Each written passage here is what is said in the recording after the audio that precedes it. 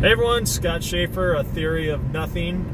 Thank you for tuning into one of my videos. Today in this video, I got my lovely wife sitting with me, Ruthann. Hello. You guys have seen her in only one other video so far. We just haven't, because of time and circumstance and my work schedule and the time it takes me to usually get home and whatever else I have going on. It's not been a very easy process for the two of us to get together and do a video, so here we are. As many of you know who have tuned into my channel before, or for any of you that are actually new to my channel, I discuss Mandela effects. Either my current thoughts, random thoughts of the day, some things to do with geography, history, other changes, but mostly everything is wrapped up and surmised into Mandela effects. So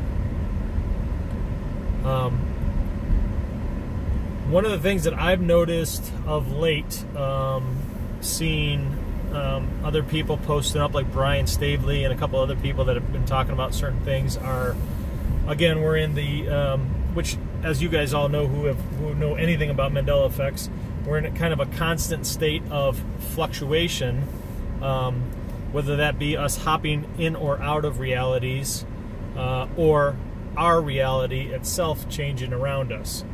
That you know, we're again winding through the stage of flip-flops. I'm driving here and I'm trying to pay attention to the roadway and different things like that, so you're gonna have to forgive me here for a minute. One of the things that just got brought up that I know some people talking about was the Chick-fil-A symbol rotating back into having the K in it. Some of the other things that someone else was talking about. Did you hear anything that anyone else was talking about lately? Just in the flip-flop category. Flip-flop? No, not that I can think of at the moment when it comes to flip-flopping back and forth. I think that you were mentioning something about that and the Flintstones. There you go, the Flintstones. It's no longer, well, it always used to be the Flint Stones, and then it changed to the Flintstones forever, and now it is back to being the Flintstones. Yes, you can search it on Google. So, as I'm saying this video, as well as a lot of us know, it could very well be changing back into Flintstones on me as we're doing this video and before I repost it. So I have no way of knowing that information until I can actually sit down and Google it. Even though my wife has the phone in her lap, she's typically not up to date with Google and stuff as we have conversations. Well, I mean, you know why they were called the Flintstones in the first place, right? You're asking them, not me, I'm assuming. Well, Flint has to do with how fires were struck. Cavemen made fires, and that's what they used to make a fire. So actually, that is incorrect, because cavemen did not originally make fires with flint. But that is... Flint was actually not discovered until further down the road with alchemists. That is what they used to name them with, because starting fire. Cavemen. We don't even know if cavemen really existed. Well, using that her coming off with that statement kind of broaches into the whole point of evolution theory and things like that. And you know, the government and the school systems and everything trying to indoctrinate all of us into believing that we were fish who, well, started as amoebas, turned into fish, flopped on the land, started breathing air, started growing legs, crawling around, turned into monkeys, evolved as monkeys, started using tools, so on and so forth, eventually shed hair off of our bodies, though some of us still have a lot of hair, and then eventually became more and more and more intelligent over millions of years. And they have to say it's over millions of years, because if you date back to even the you know, biblical reference of Christ, you're talking a 2,000 plus year span nowadays, being as we're in 2019, and man has not evolved hardly at all from the days of Christ, using my quotey fingers there on one hand, because the only proof that Christ was even an actual person versus a fictional character was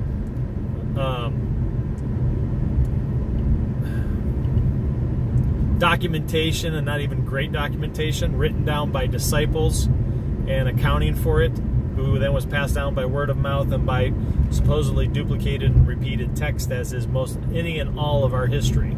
So, you know, we try not to be 200% dismissive on historical information, because the only way to have a true recording of the past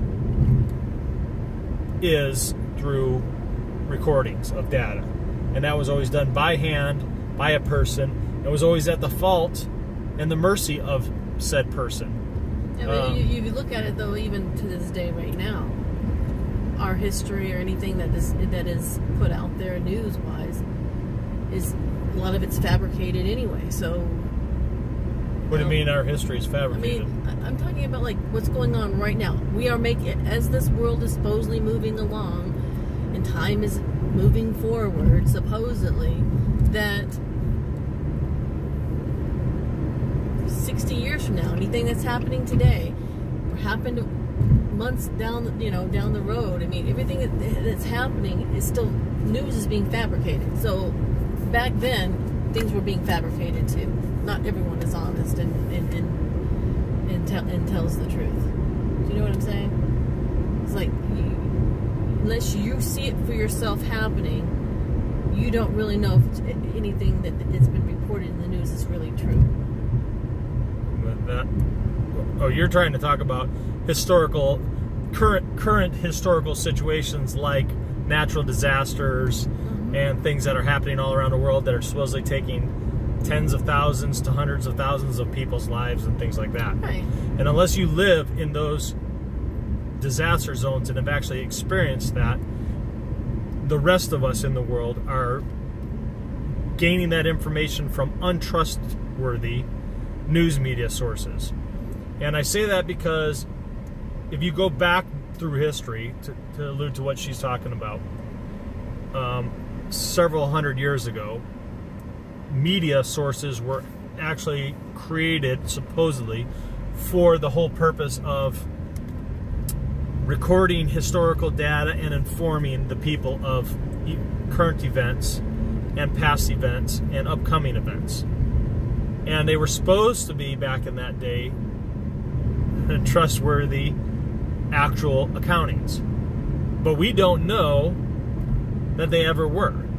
Now, all of us in the ME community can go back to when we were children and think of, and I won't say all of us, most of us, because unless you had more hippie-based parents who did not trust media at all, or government or anything like that, and you basically lived out in the woods and you never had anything to do with television, never had to do with anything media-orientated, you believed that media, newspapers, and all that stuff were trustworthy sources, that they were all held to a government standard to disclose information accurately and correctly. And now, as we all know, that media is all driven on making money. It's not about getting to the truth and exposing truth and truthful situations. For them, it's all about making money. That gets into, like me, why I'm not monetizing this channel, and I have not monetized it, and I won't monetize it. I've thought about doing a different type of channel or something like that I could monetize, just for the purpose of making extra money. But that would have nothing to do with the ME. I don't feel that this is chargeable information that I release. I'm sharing our knowledge and our experience, and I plan on doing more with my wife and trying to get her more involved in videos, even though she sucks with her camera thing, because she's like leaning out of focus way over here instead of being in on it. Sorry. And that's what this is. This is our as trustworthy as it can be, our digital accounting of our experiences in this world and this reality. So, I think the only reason I haven't really haven't done too many videos is because I'm on my search of figuring out what's going on. Trying to put something to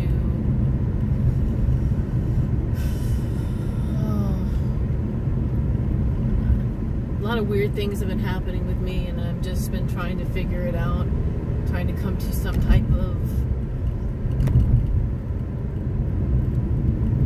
I don't know, epiphany, I guess you want to call it. Just trying to figure out what this world really is.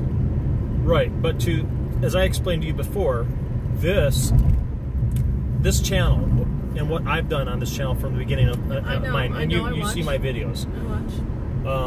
And every now and again it has things to tell me about my videos. Well, yeah, I mean, but he's gonna as have I his told you opinions, guys, I'm going to have my opinions, but at the same time, he may be right. I might be wrong, or I might be right, and he may be wrong. Or we're both wrong altogether. But that's not what this channel is about. This is not a scientific-based fact channel. This is a vlog of my of my experiences, my thoughts, my gut feeling about things, and my observations, my real-world observations. Which is what I was trying to explain to you before is, and I'm trying to get her to understand that this is not meant to be a discover the whole entire story before we talk about the story. This is a journey of discovering we are incorrect. Having a thought and going down that path until you get steered away from that path or told that, you know, or discovered that that path is incorrect. Right. There's so many different thoughts and opinions, and, you know, the big thing was, and I had talked about this before, is I've always been a big anti-God person.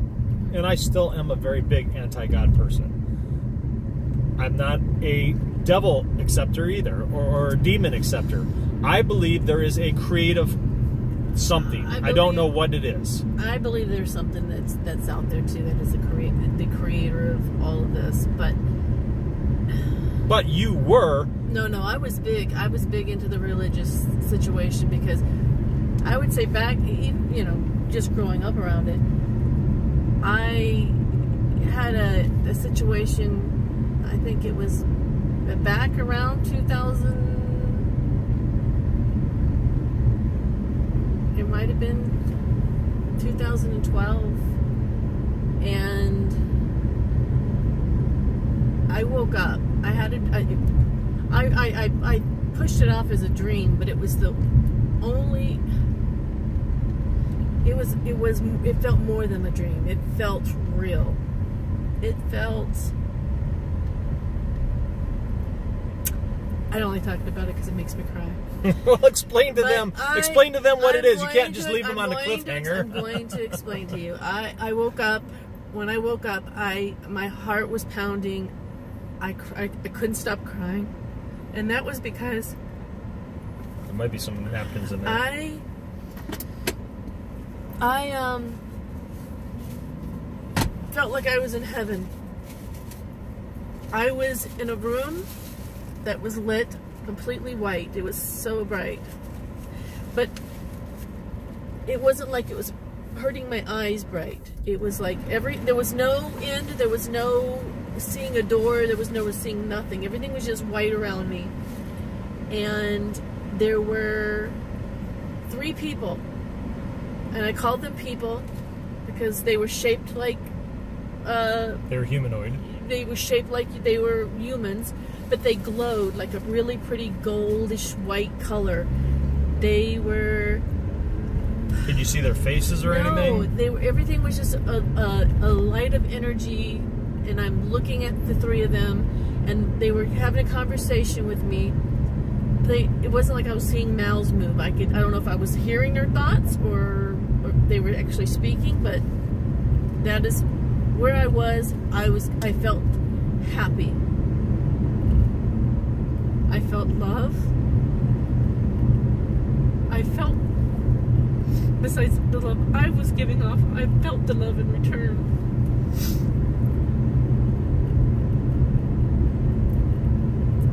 Why is that such a sad circumstance? So, the situation is where it came to the point where I had to make a decision. It was a decision or a choice. All I know is one of them asked me, have I chosen yet? What is my decision? And I said, I choose to stay. I choose to stay. I want to go. I said I want to go back. I want to stay. I want to be with him. I choose him. Those were my words. I choose him.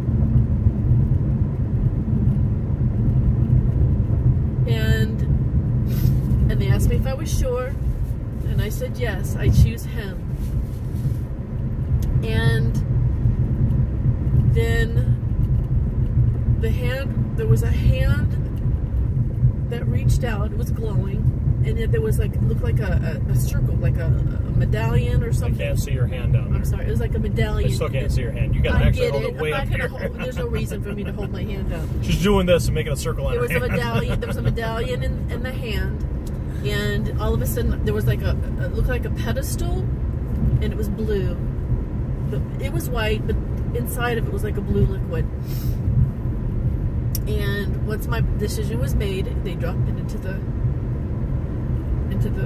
little pedestal of water, and I woke up.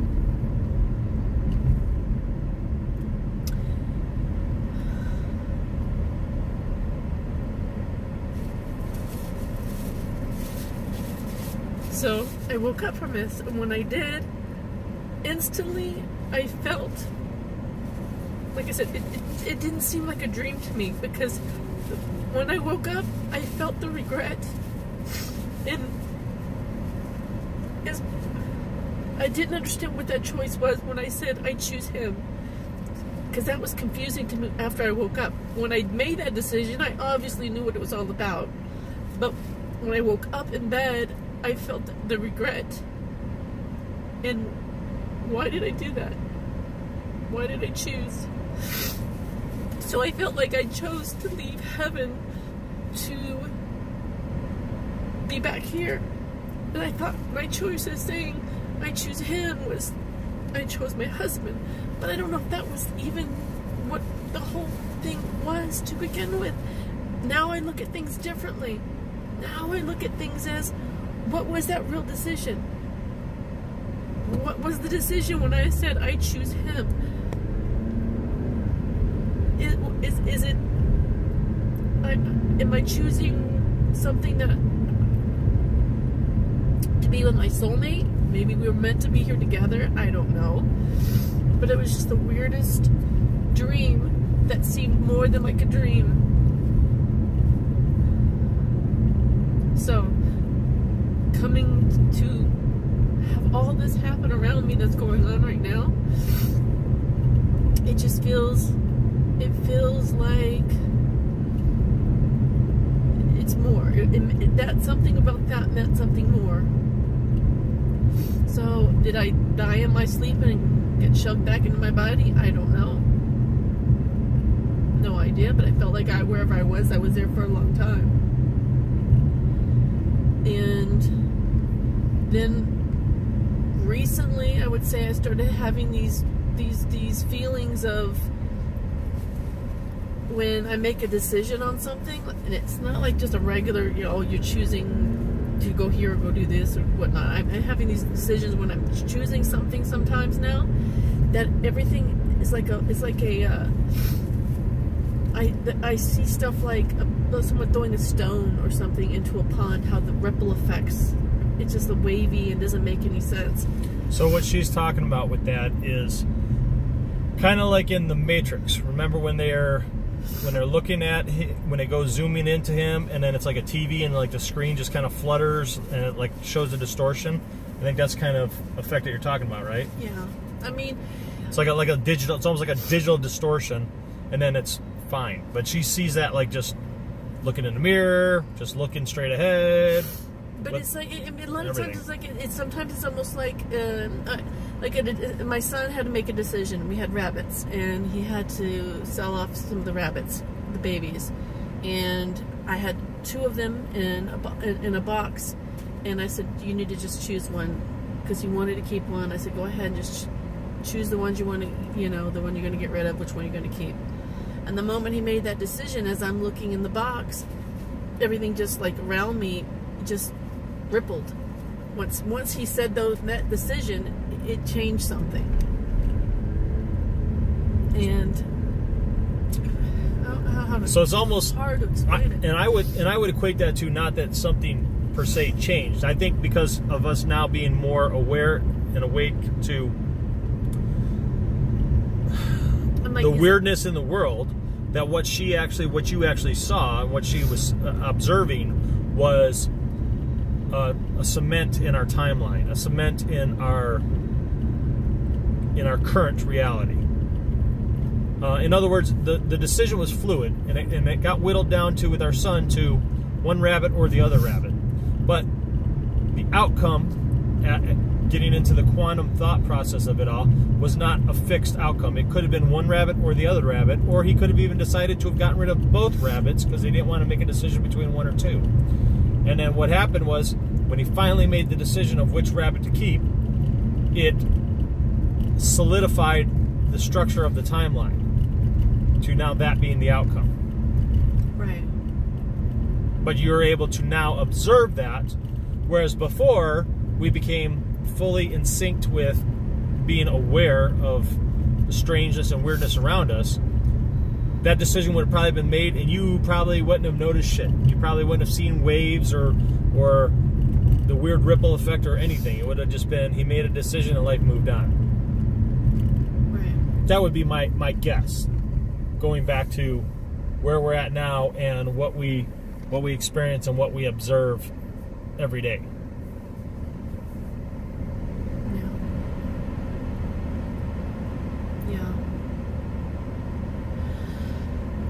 But in line with that, with what you were talking about with the afterlife experience, that almost, and we're getting into a different category a little bit here now, sort of, but that almost takes it to either an interdimensional or an extraterrestrial type of alien-ish experience in the afterlife.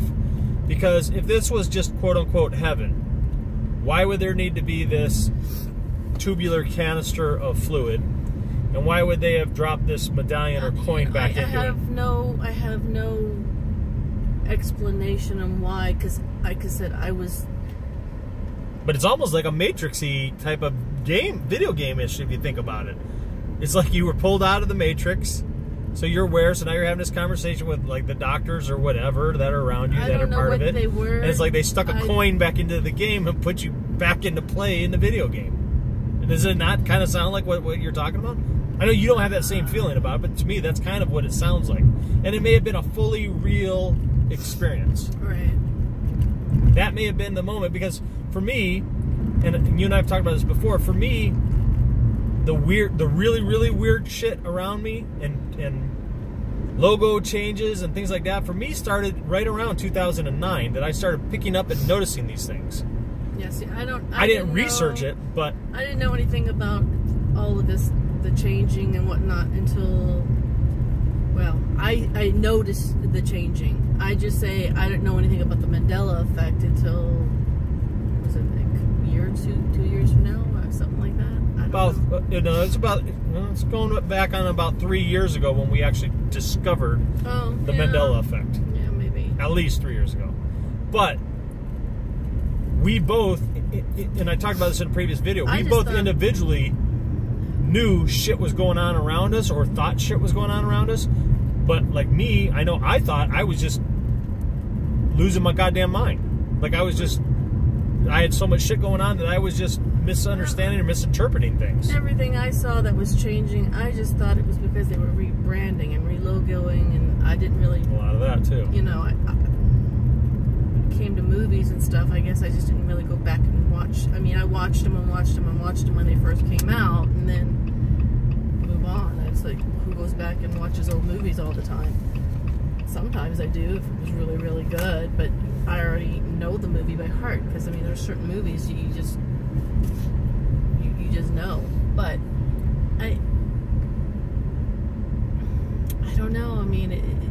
it's, like I said, when I had that happen to me, I didn't really think anything of it. I thought, you know, I just had a crazy dream, but at the same time, I felt it. I felt it, and I don't talk about it, because when I do it, it still makes me upset and cry, because it is a how do you put it? It is it was just an unbelievable feeling to go through that. It was just Jen's cars. All right, so we're at a friend's house right now. So I don't know if you want to keep talking. You just want me to go in there. I'm assuming you want to go and say hi. So what we're gonna do is it's already at 25-minute mark anyway. So I'm gonna clip off this video here, and then we'll try to do a continuation. So did you want to wrap up your thought? Because I don't. What were you starting to say? I was just talking about the way everything felt, and then, you know, noticing things changing, but not realizing that there was something really going on, and, you know, didn't know about the Mandela thing going on. Then reaching out, trying to find out why other people are, you know, experiencing the same thing, and then, I don't know, it's just kind of... Well, you didn't know anything about the Mandela effect until I actually proposed it to you. You told me about it, and then it broke my heart, because then I had to go through the whole Bible stuff and the changes there. Okay, she's getting ready to cry. Getting ready to friend's house. So we'll do a follow-up video.